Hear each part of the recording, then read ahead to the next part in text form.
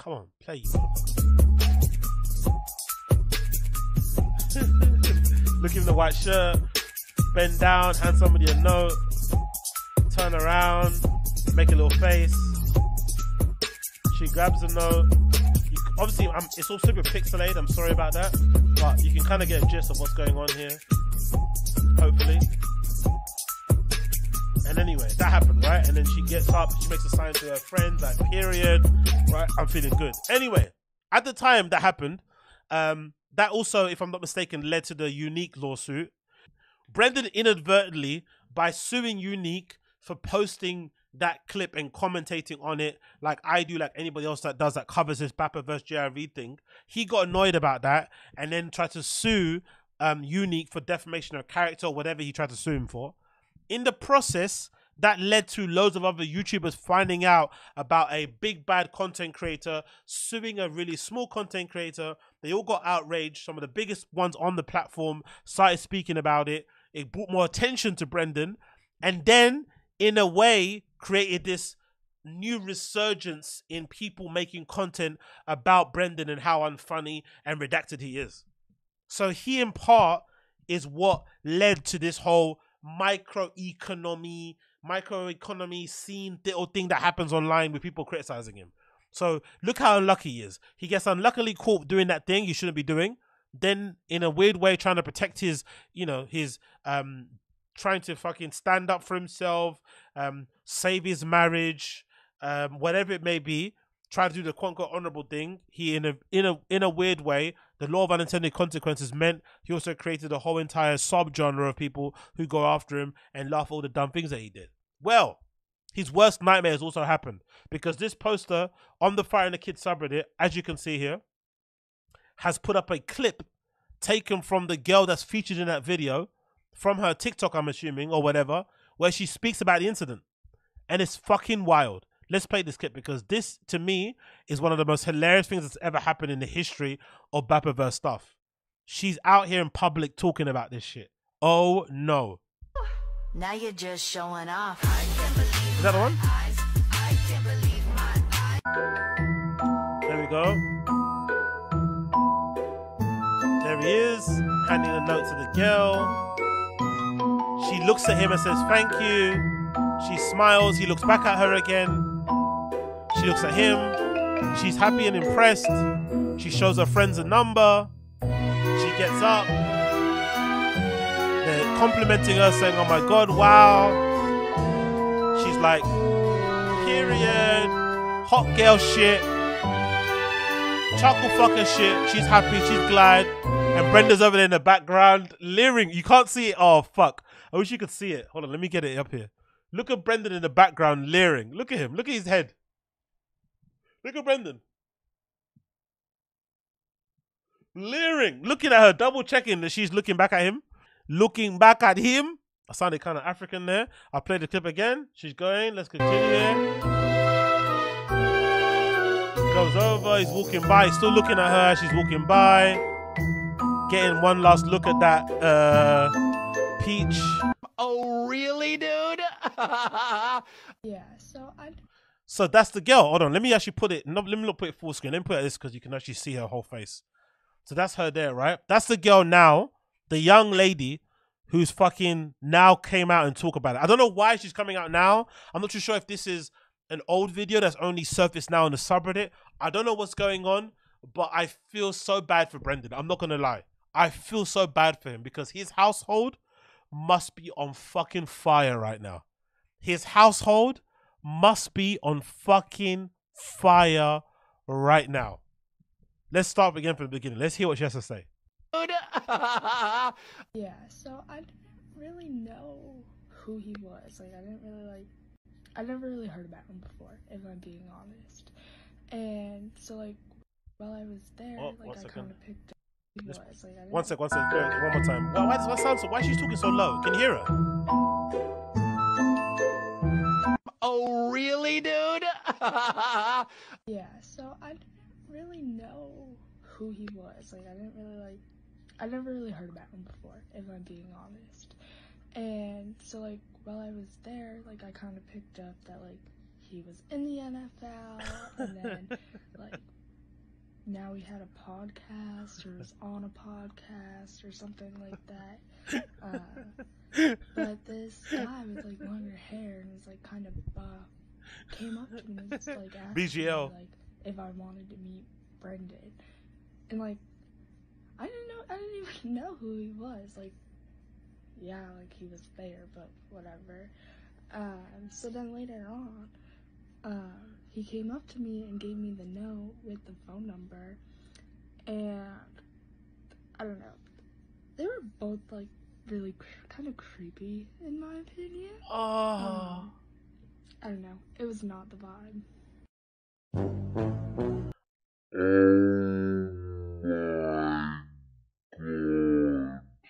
It's already embarrassing enough that she's now coming. Because at the time it happened, I was saying Brendan is the most luckiest guy in the world that this girl hasn't come out and said something. I think at the time I said it. He's so lucky that the girl involved was clearly not on social media, or maybe didn't know who she was. Whoops, sorry. Or they didn't find out who she was. He was so lucky that she never came out. That's what I said at the time. Right? But clearly, in the background, some of these fucking homeless cats had been checking to see who she was, and they finally found her. I don't know how they found her, but they finally did find her.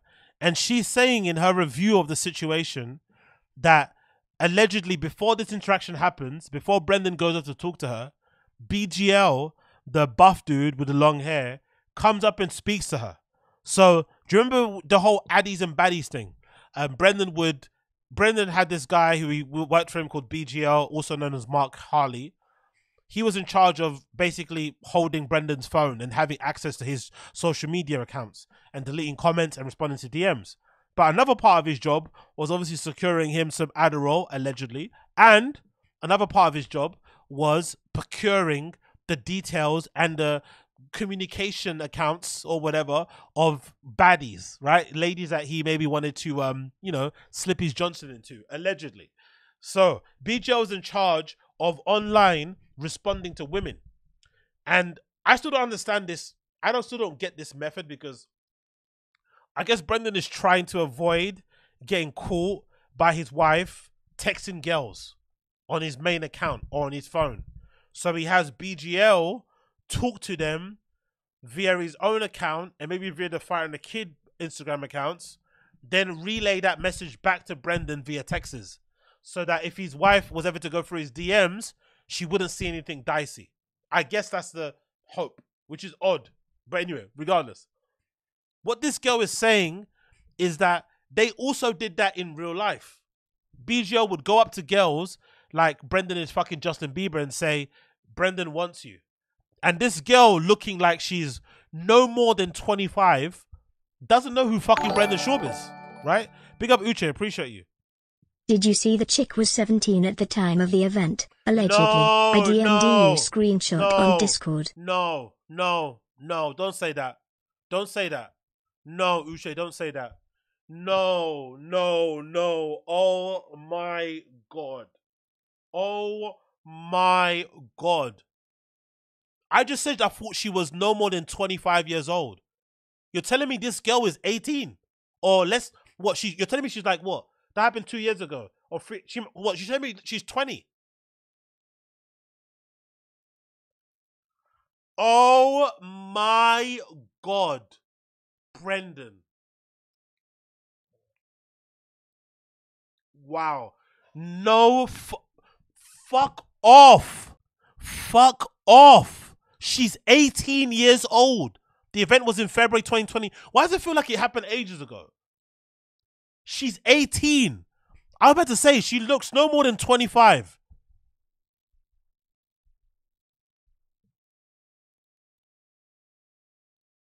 No way. She's 18 years old. You're having daughters is wild, because she's 18 and she already got like the tattoos on the fit. That's a lot. Chaos with the snakes.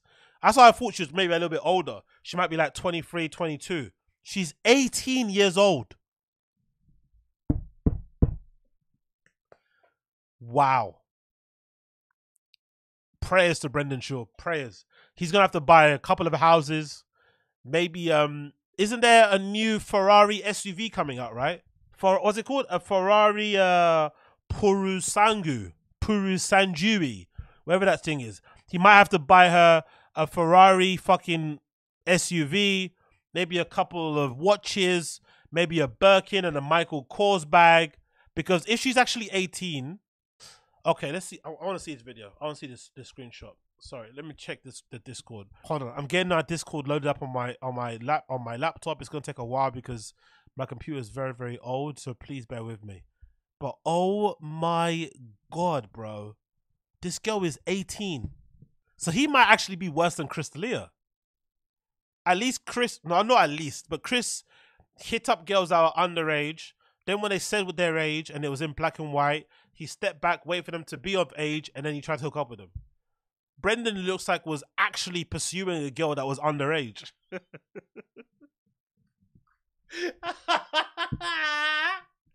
Oh, fuck. Don't get me wrong. She doesn't look 17. That's not the point. But, god damn. What kind of luck is that, bro? Also, how the fuck did she get into the Super Bowl thing? Oh, yeah. It's a live streaming event. Will they have an entry? Oh, yeah. Oh, it's probably got a fake ID, right? Discord. Okay, let's see this here. Big up Uche. You're a fucking legend. So this is the screenshot, right? No way. I hope they're trolling. I hope the Reddit guys are trolling. I hope they're trolling. I DM'd her. She says she's 18. WTF. That makes sense. Well, if she's 18 now and the live stream was in February of 13th, 2022, that means she was 17 at most when that happened. I smelled a diddler somewhere in the mix. I wonder if Bappa was procuring baddies for D'Elia. Dicey as fuck. Nah, I'm hoping this is not real. I hope for Brendan's sake, this girl is lying. I hope this is not the girl. I hope she's lying. I hope she's clout chasing like the kids do nowadays. I hope she kind of noticed she wanted to get a bit of buzz, get a bit of, notoriety online, because I'm sure there's randoms texting her and shit, following her account, trying to get more information. Maybe she's doing this all for clout. Maybe. But if she is the girl in the video, this does not look good, bro. This does not look good. And you know what's even more embarrassing about this, by the way? Not only is she underage, which is its own criminal offense and, whatever it may be, she's underage and she turned down Brendan. She said they were creepy. That's the funny thing. She's underage, you'd think impressionable, young, right? And she turned them down. She said BGL was giving creep. She said Brendan was giving creep. She didn't know what the NFL was. She didn't know what kind of player he was. She didn't know about his podcast. She had no idea who the guy was. She didn't even say, oh, he looked kind of cute. I liked his shoes. Nothing. No compliments of the guy whatsoever. She was like, So she liked the positive affirmation that she got from having a guy give her a note and give with his number. But she didn't say anything nice about the interaction at all. So I'm assuming, and I'd hope for Brendan's sake, they didn't fuck. I'm hoping for Brendan's sake he didn't have her in the bathroom doing some questionable adult things. I'm hoping, because she doesn't give the impression that she did anything. But she basically is saying that she wasn't on it. Let's play it one more time. Hope what she says. Fucking hell, Brendan, you fucking dummy dumb. Yeah, so I didn't really know who he was. I never really heard about him. Hold on. Let me up the volume, because for some reason the volume on the fucking monitor here is crazy. Let me try to see if I can up the volume on the filter here. Let me add a filter and see if I can get the gain up a little bit on here. Bear with me a second. Let me do some hacking, yeah? Let me do some hacking on my OBS. Really know who he was. I never really heard about him before, if I'm being honest. And so while I was there, I kind of picked up that he was in the NFL, and then now he had a podcast or is on a podcast or something like that. But this guy with longer hair and was kind of buff came up to me and was asking me if I wanted to meet Brendan. And, Two 40-year-old men. Two 40-year-old men couldn't bag a 17-year-old. Two 40-year-old men couldn't bag a 17-year-old. Oh my fucking God, bro. Game on absolute negative 100. No game, no nothing. Zero riz, zero swag, zero game, zero chairs. Two 40-year-old men couldn't bag a 17-year-old. Can you imagine how negative your game is? And again, I'm not judging, but I would imagine if you're a lady that goes to a Super Bowl live stream watch along thing, most likely, especially if you're in LA, you know, you want to see some ballers, shot callers. You want to hang around with the guys, with the fellas them. So maybe there's a part of you that's like, you know what? I'm ready.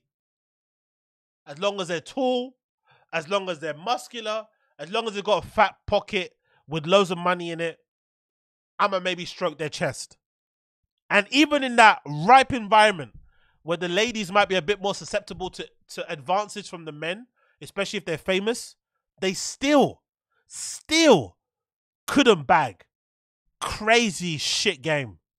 Like, I didn't even know who he was. Like, yeah, like he was there, but whatever.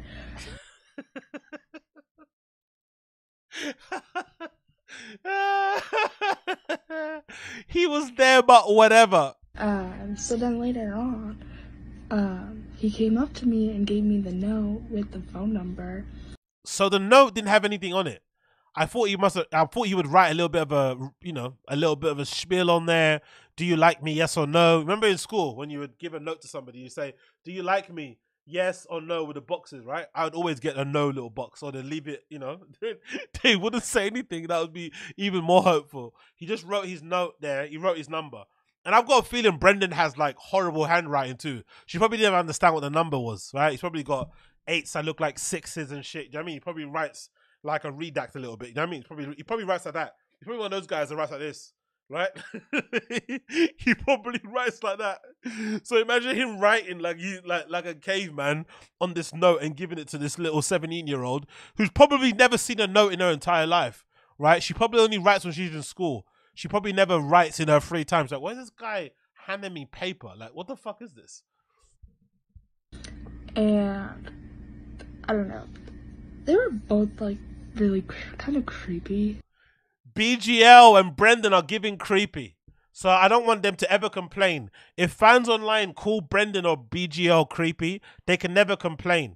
A very young, is she even Gen Z or is she younger than that? I don't know what generation she is, but a very young female is saying that those guys immediately gave creepy. She didn't know them. She'd never communicated with them previously. She met them for the first time at this event and said, it's giving creepy. In my opinion, I don't know. It was not the vibe. It was not the vibe.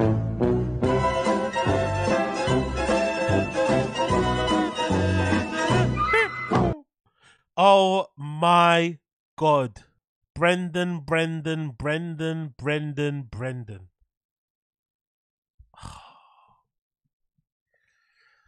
I can't believe this, bro. She was 17 years old. Again, we're not going to get into a conversation about the girl's looks because she's a fucking child, right? Let's not even do that. It's a bit lame, whatever. You can do that in your own time, in your own circle of friends and shit. We're not going to do that here. We're not going to talk about her looks or anything. Don't you find it incredibly hilarious that they both got turned down by an 18/17-year-old? Don't you find it hilarious that Brendan, I think someone said in the chat, I think it maybe Fashion Roadman said, oh, he tried to go on like Drake, tried to act like a celebrity, get his lackey to like go and, go and speak to her like he's a big dog. And she didn't even know who he was. He tried to do the whole like introduction with BGL and try and show him off to impress her. He didn't get any vibe from her. She wasn't feeling him. She wasn't feeling Brendan. And then in the end, she only realized that, I guess much later on when probably Homeless Cats reached out to her, she had no idea who that guy was. And most likely she had no idea who he was. Guess why? Because his handwriting is probably, you know, the handwriting of somebody that, you know, might have to go to a special class when they go to school. He probably didn't write his name clearly enough in the paper to make it make sense. She was like, Bobby? Brian? Osifer? Like, she had no idea what the name probably said. She couldn't even read the name. But she probably only found out later on when fans reached out to her and said, hey, by the way, that's Brendan Schwab. 2 40-year-old men got turned down by a 17-year-old. Life is so great. What an incredible twist to this story. I can't believe this, man. I really cannot believe this. Let me see if there's any update from the thread itself. Let me actually refresh it because I want to see if there's any update on this because this is fucking wild, bro. The girl was, that's a plot twist I don't feel I could have ever envisioned. She's 17. Wow, wow, wow. Imagine if Unique's in his defense in court when he was getting sued. I think it's over now. But imagine if Unique's defense was, but your honor. But your honor. The girl in question in the video was 17 years old. I was just doing my civic responsibility as a citizen of the United States, trying to prevent another instances of pedophilia. Imagine that was Unique's defense. Your honor, I was just doing my job. He was trying to pull a fucking 17-year-old. The whole court. What? Fucking hell, bro. Only Brendan could go to a Super Bowl party where there's probably adults there. Probably ripe and ready. Clearly adult women there, ready to go. And he manages to speak to the only girl in that room that's under the age of 18. Normal guys, when they go to parties and they want to try to hook up with girls, normal guys will ask questions. We'll have a conversation. We'll try to get to know somebody before handing them their number. Because it's not a fucking movie. You're not fucking, you know, Jake Gyllenhaal, right? Sorry. You just, you know, hey, how's it going? Nice to meet ya. My name is, what's your name? Oh, that's a funny name. That sounds like a name of a child. How old are you? Oh, shit, I'm going to run away now. You know, like, you ask questions when you go out sometimes. You get to know the people. You want to see if there's a vibe there before you try and stick your Johnson inside them, right? See whatever's going on there. You want to make sure they're not a sub girl. You want to make sure they're not crazy. Whatever. You ask some questions. You have a bit of communication. And in that communication, more likely than not, even if they lie about their age, you can usually suss it out. It's not that difficult. And then you have a decision to make. Are you the Leah or are you not? There's two decisions when you're in that instance. Are you going to go down the Crystalia route? Or are you going to go down the grown-up route and say, nice talking to you. Actually, not nice talking to you. Bye-bye. Yeah. Or are you going to go to the security and say, by the way, that girl over there, 17, chuck her out, please. Right? What are you going to do? Because, wow. Because the issue is here again. He was suing Uniques under the impression that it didn't happen. And that Unique was making it up and putting clips together, blah, blah, blah, blah, blah. And now how do you explain that to your wife? So you did give her your number. And he lives in California, right? Don't they have like crazy like laws around fucking divorce and shit? Anyway, thoughts and prayers with Brendan, man. Thoughts and prayers. His household must be on a madness right now.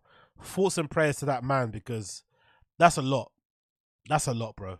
Thoughts and prayers. Thoughts and fucking prayers. Because what he has to buy now? He bought her mum a house before when he got into that passer, allegedly. That's what the optics look like. Now what he has to do? How do you make up for another instance of cheating? You buy another house? Another bag? Another car? How can you rescue this, really? What do you do? Do you tell her that she can bang the florist in your bed? What do you do? How do you rescue this? What do you do? Or, here's what you do. Here's what you do. Here's what you do. If you're Brendan, you gaslight her and you sue her. You sued Unique. Now you go and sue the girl. You sue the 18-year-old. That's what you do. You sue her for defamation of character too. Like you tried to sue Kalila and Annie Liederman and the Esther girl. You sue the girl. That's what you do if you're Brendan. You gaslight her. You go super toxic. You go straight denial mode. I don't know who she is. I've never seen her. Oh no, Gian. Mexican is like 9 months pregnant too. I totally forgot. I totally forgot. When it rains, it pours. When it rains, it fucking pours. You're honestly better off if you're actually in a marriage and you want to play out of your marriage and you want to cheat and shit. You're probably better off just like hiring whores, you know, going online, going to brothels and shit, buying women of the night and hanging out with them. You're probably better off doing that. Maybe going to Las Vegas and doing that sort of shit. Probably better off doing that than this type of shit, especially if you're a known person online and shit, because people are probably gonna see you doing your madness, and they're gonna report you. So you might as well just pay for it. I don't agree with paying for it. I don't think that's, you know, what you should be doing, right? As a man, right? You should be maybe testing your metal out there and getting loads of no's and no's and no's. That builds character. I don't think you should cheat. But if you've got the means to cheat, you should cheat. You get it? If you've got the money to pay for the nyash, you should go get some more gash, right? That's what you should be doing. Because if you roll the dice at a streaming party, you could be talking to a TikToker. He rolled the dice at a streaming party and he ended up talking to a TikToker. She's like Charlie D'Amelio age, isn't it? Right? She's Charlie D'Amelio age. She's like one of those girls, right? Addison Rae. Like, she's one of those type of girls. Oh, fucking hell, bro. Chaos on her chest and little snakes and stuff. Like, you know, a little cool girl. Like, she's probably one of those girls that sticks her tongue out. She's those type of girls. She's a child, bro. She's a fucking child.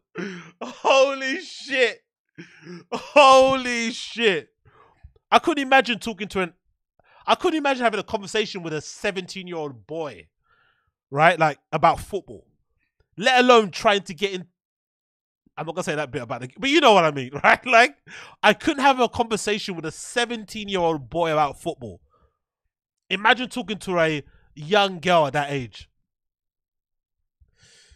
Could never be me. Could never be me. Oh my God, bro. Oh my fucking God. Brendan Schaub, man. Wow.